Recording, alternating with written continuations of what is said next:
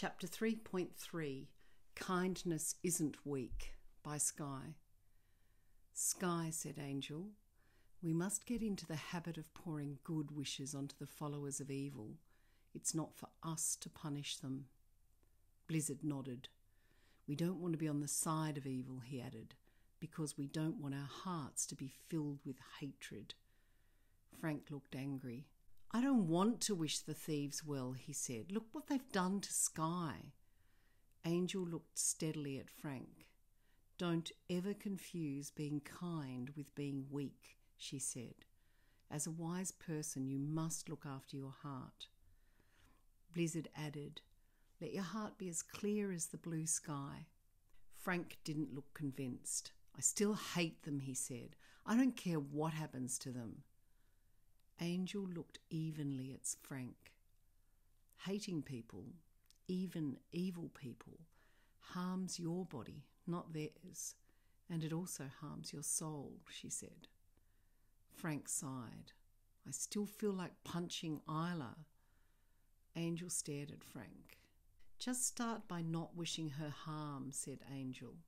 Of course we want to stop her from hurting people, but don't let your anger harm your own heart. Blizzard added, as my dear friend Gandalf says, don't be too quick to deal out death and judgment. Frank nodded and looked down. Angel said you must learn to guard your soul, the part of you that you call yourself. Just because you wish someone well doesn't mean that good things will happen to them. It just means that your heart will be free of the filth that comes from wishing them dead. Frank blushed. I'll try, he said. Try hard, said Angel. Your heart is far too precious a thing to have hate anywhere near it. Frank told me later that as Angel spoke, he was reminded of Isla's heart, oozing dirty blood and sneering with its dreadful mouth. The thought of his own heart turning out like that was enough to cure him of wanting to hate anyone. Angel turned to me and said, Blizzard tells me you saw Gabriel today and he gave you the ability to shapeshift. I grinned. He did. Excellent. Did he give you any ideas about which animal to choose? He said to try a flying creature. Perfect, said Angel. Which one? I thought maybe a white sea eagle. Go on then, said Angel. I shut my eyes and thought about a huge sea eagle I'd seen when I was surfing with Dad. It had been so beautiful, a splash of white high up in the blue. When I opened my eyes, I was stretching out my massive wings and everyone had moved away from me. I opened my beak and squawked in a flurry of high-pitched chatter. Then I laughed and it sounded really weird. I'm not sure that eagles know how to laugh. I laughed again and it sounded even more ridiculous. You know how to speak, said Angel, inviting me to sit on her forearm. Just concentrate and the words will come, said Blizzard. I squeaked some more but quickly found my voice and said, This is fantastic! Angel smiled. Now use that eagle brain to think of a way to find Jemima. Okay, I said, loving the way my beak felt as I spoke. It was so different to a human mouth. We have our grandmother's book at home, said Ben. It's about how to put people together again, but it might cover how to find lost selves. I know the book, said Angel. I too splintered during a very hard time in my childhood. I helped to write the book with Athena. You knew our grandmother? I asked. I still do, said Angel. I'm sorry to tell you, I said, but she's in heaven, asked Angel. People from the islands of time are often invited to visit heaven. Don't you have to die to go to heaven? Asked Ben. Not at all, said Angel. Then how? Asked Ben. A topic for another day, said Blizzard firmly. Angel agreed. For now, let's focus on putting Sky back together again. I could see that Ben was bursting to ask questions about heaven, and so was I, but Angel and Blizzard had turned their attention to splintering.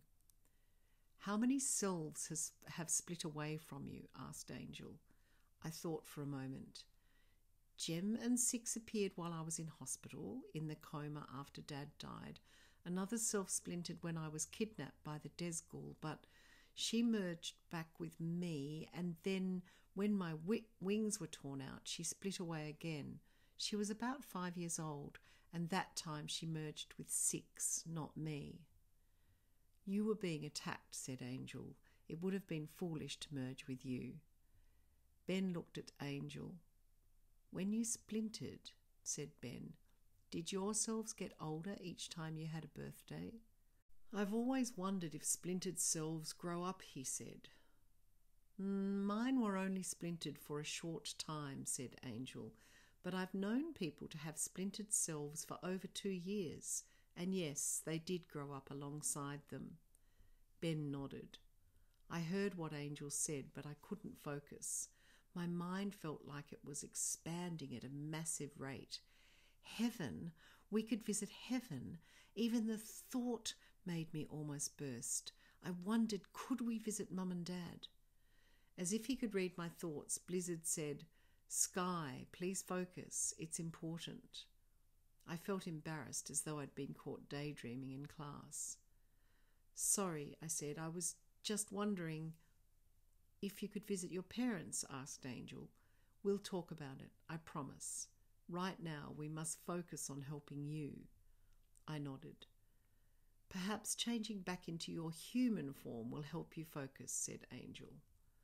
I closed my sea eagle eyes and concentrated. It felt strange to feel myself becoming large again.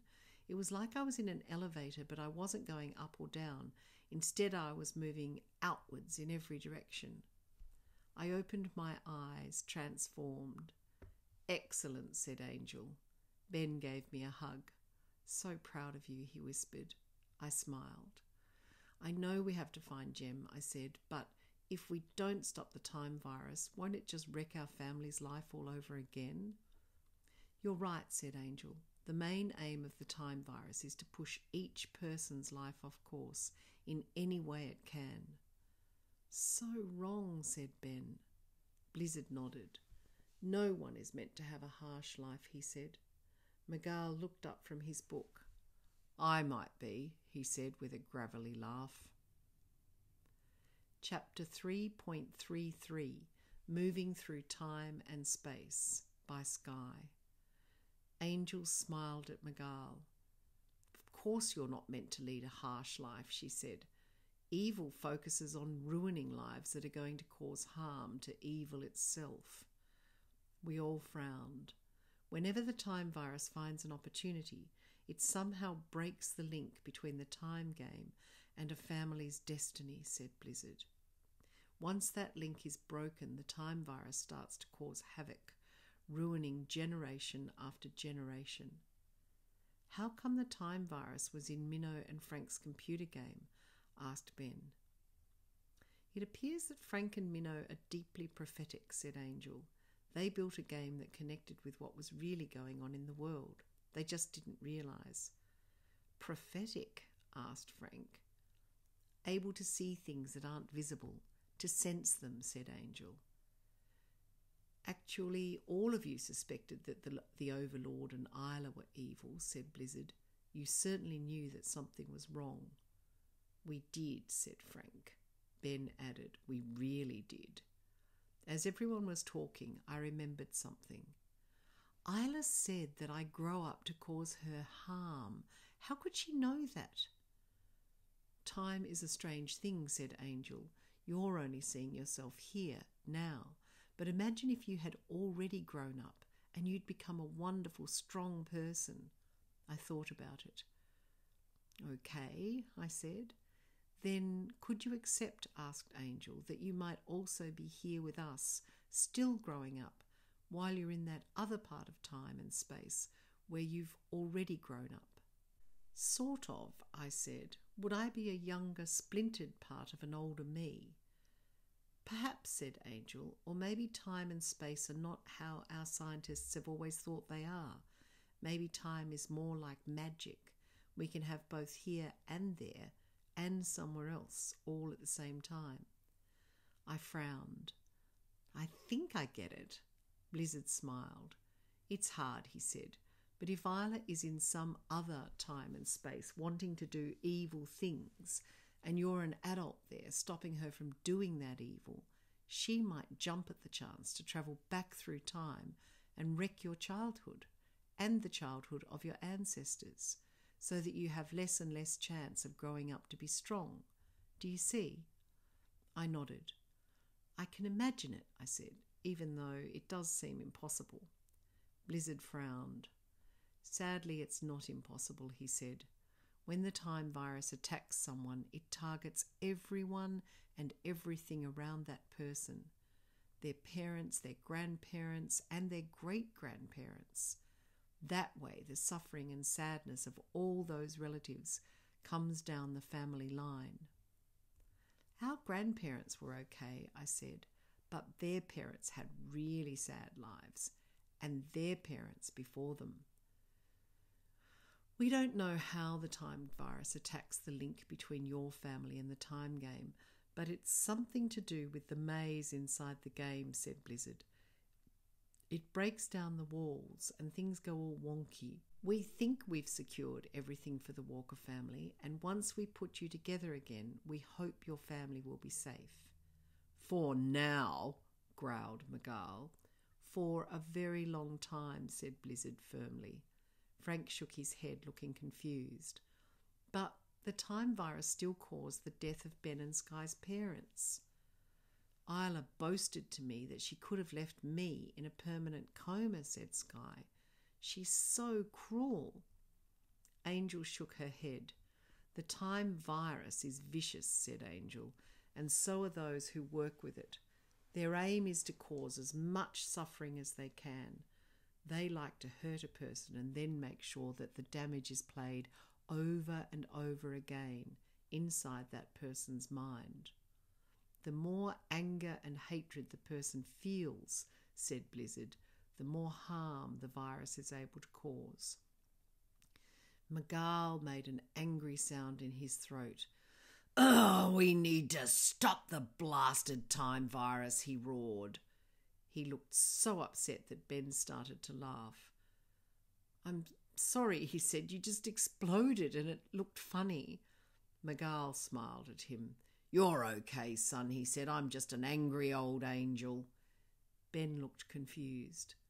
"But I thought you were related to the living creatures." Migal snorted. "Who told you that?" he asked. "I'm nothing. I'm only half an angel and a hopeless one at that. But I'm tired of all this trying to stop evil. I want to see it stopped once and for all." Angel stood up. "Stop it, we shall," she said. "Good," said Migal. "Good." I wondered why Migal had calmed down so quickly, but then I realised that he'd begun to silently weep. The sight of him crying made me start to cry as well. I couldn't help it. Angel moved across to Migal and put her arms around him. He kept his head down, clearly embarrassed. Six swooped over to me and put her wings around my shoulders. "Thank you," I whispered. "Migal is right to be angry," said Angel. "One day he will tell you his story and you'll understand.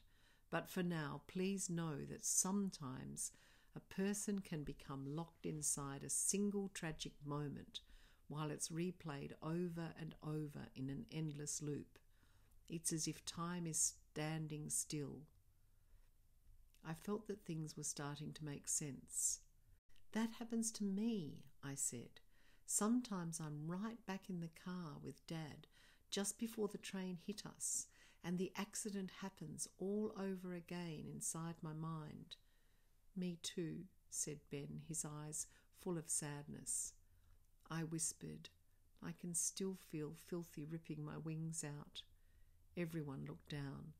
"The worst thing is that I feel ashamed that it happened to me, but I didn't even cause it." I'm sorry, but I'm with Migal, said Frank, his blue-green eyes flashing. I want to kill them. That's what evil wants, said Angel, for us to have hearts oozing hatred like Isla's monster of a heart. Frank shook his head. It's so wrong. It's a disgrace, said Migal. Frank frowned. Would we be able to hear your story? He asked. Migal roared with laughter. Ho! My story, he said, as if anyone wants to hear my story. Frank looked worried. I do, he said. Well, I'd hardly call it a story, said Migal, more like a tragedy. We all looked down. Migal was clearly upset. You wonder why I want to murder the time virus and anyone who has anything to do with it, especially Isla and her filthy fake overlord of a husband. Migal shook his head and spat on the floor. The time virus has a special skill, he said. It makes us hate ourselves and everyone around us. Migal was fuming. Even if it did hurt my own heart, I wouldn't mind killing some of the evil crew who ripped out young Sky's wings, he said, starting with Filbert the utter disgrace thief. Enough, said Angel. The time virus is the scum of the universe, said Migal, thumping his fist. I say we kill the thieves. The room darkened and Angel stood up. As she did, a huge spear of light materialized in her hand, and she held it up high.